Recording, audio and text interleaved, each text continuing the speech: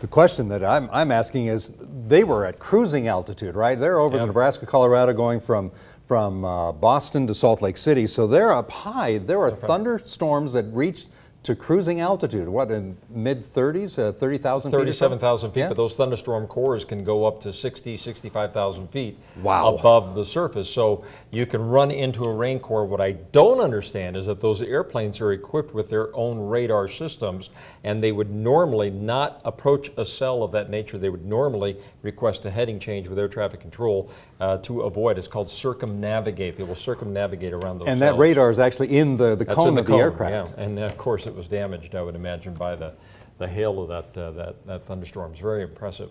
Okay, friends, speaking of thunderstorms, we have our own little severe bit of weather going on right now in the Treasure Valley. National Weather Service, courtesy of that thunderstorm you see there in the distance, has just issued a severe thunderstorm warning that is in effect for Boise. It is in effect until 4:30. It has already generated 63-mile-an-hour winds at the airport, and this thunderstorm that we have moving up from the south has the potential of generating wind gusts of 70 miles per hour. It is this cell that you see right here, and already on its heels there's yet another little piece of energy that's developing over to the south of the airport that's working its way to the north. So the atmosphere is going very unstable right now, and as I zoom in with the Doppler radar, this is that thunderstorm cell. So it's now clearing downtown Boise, but it looks like it's approaching the foothills, and it's just going to be skirting across looks like Garden City out towards the far west end of Eagle and Meridian. So this again is a very strong, dangerous thunderstorm.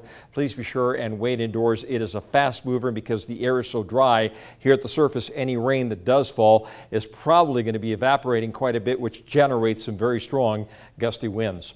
95 degrees has been the high so far today. The average high for this time of the year is 92. Get ready, because we're going to be seeing even hotter temperatures over the next couple of days. One thing for sure, and that is that the temperatures have dropped very rapidly at the Boise airport courtesy of that thunderstorm. It's now down to 82. Nampa is still at 91, Caldwell 93, Mountain Home 94, and McCall right now is at 77 degrees. So what's causing this is a little bit of tropical moisture working its way up from the south. There's an area of low pressure that's spinning off the coast, and that has put us into this hot southerly flow. Those hot temperatures are going to continue to be pumped up from the south right across the Treasure Valley and across the Gem State over the next 24 to 48 hours. And with that, with a little bit of moisture every now and then, we can see the heating of the day generating some of these scattered showers and storms. So here's the futurecast. The way it looks through the day tomorrow, mostly sunny conditions, but there you can see some of that moisture trying to work its way up from the south. Maybe a little heating of the day action. A couple of isolated thunderstorms are possible again late afternoon tomorrow. And then on Wednesday, still a little bit of that tropical moisture working its way up from the south can generate a few afternoon thunderstorms. But the big thing you're going to notice is, man, it's going to be hot. The high temperature tomorrow, Wednesday and Thursday, will be approaching the century mark courtesy of that hot, dry southerly flow. Then we get a nice push of cooler air that comes in here on Friday and Saturday. Temperatures will drop back down into the 80s, and it's going to be sunny and beautiful this weekend. The mountains are going to be seeing a scattering of afternoon thunderstorms tomorrow, Wednesday and Thursday, with clearing skies Friday. Beautiful weather on Saturday, Sunday, and Monday.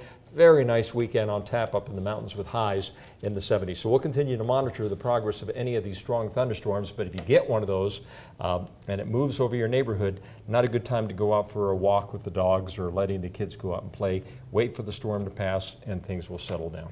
So I picked a bad afternoon to leave my windows cracked in the parking lot. I think you're okay, because the core of the rain is just north of the station. Okay.